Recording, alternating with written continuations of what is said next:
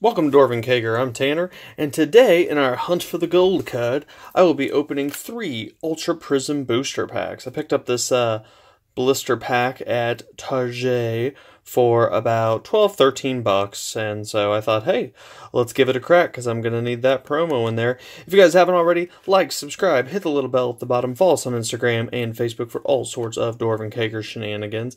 Today, I am enjoying a Dirty Bastard Scotch Ale, which if you haven't had it, it's a super good Scotch Ale, so definitely do that and try it if you haven't had it. Alright, let's get to cracking. So let's see, we got a coin, 3 Ultra Prism packs. It's just...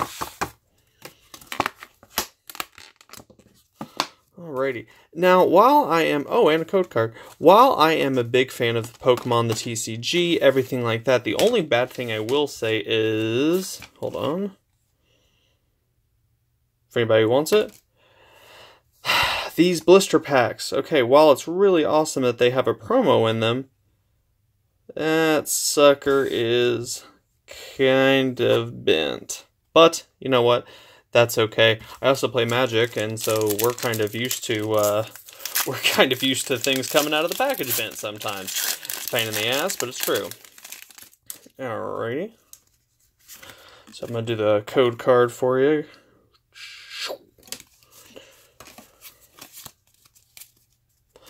Alrighty, so let's get going.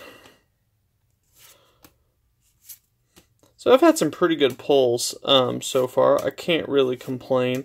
What I've come to is about 1 good pull per, like, okay, alright, reverse rare.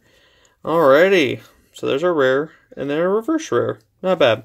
But what I've found is about every 3 packs is when I pull something good. I don't know if Pokemon, like, said, hey, we're only going to do 3-pack, 1 good card every 3 packs, but I don't know. I've heard some crazy place that the chances of pulling a gold card are like 1 in 1,000 packs, which is friggin' insane. Alrighty, so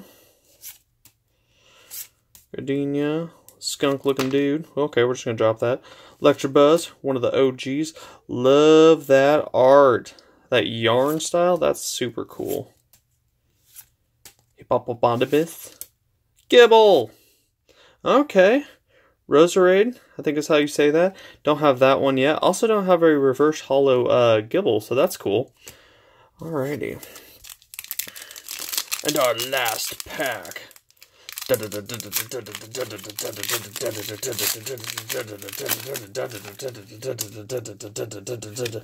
hope we get something good in that. There's a code card for anybody who wants it. Move that into our good pile. Alrighty, let's pull something good, guys. And while I'm slow rolling this, I will tell you that Dirty Bastard is a phenomenal, complex Scotch ale, and if you like Scotch ales, I would highly, highly recommend that you try it. Hey, there's the non-hollow version of a Gibble. And have we got to our reverse? Hey, a Hippopotamus! Oh, okay. And a Weavile, not bad. Hollow rare. Okay. Not a bad opening. Nothing crazy, no GXs or anything, but I'll just kind of go over them again. So here's our promo, our Alolan Vulpix. Reverse hollow Gibble, Roserade, regular rare, Rampardos, a reverse hollow rare, which is cool. Electivire, I think is how you say that. Pretty cool. I don't have that one yet.